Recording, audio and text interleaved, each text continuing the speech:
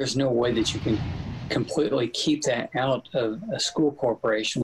Within hours of reopening, one school in the U.S. found itself confronting the very issue that canceled the classroom. What happens if COVID-19 finds a way into its hallways? On the first day back to school this week, an Indiana student testing positive for the virus. We immediately pull that student from class. We isolate them in a specific place. And everyone who had come into close contact with the student ordered to quarantine. But amid the debate over reopening America's schools, it was a reminder the virus is still spreading like wildfire across the U.S.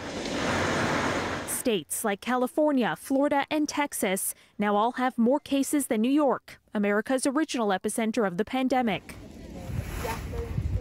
In the hard-hit Sunshine State, it's not just a storm of infections posing a threat. Latest projections have Isaias coming very close to the East Coast of Florida as a Category 1 hurricane later this evening and into tomorrow. As the storm nears, a state of emergency declared in parts of the coast already reeling from the virus, and a foot of rain could be dumped, prompting authorities to close testing sites. Florida reporting slightly fewer coronavirus-related deaths on Saturday after setting records 4 days in a row.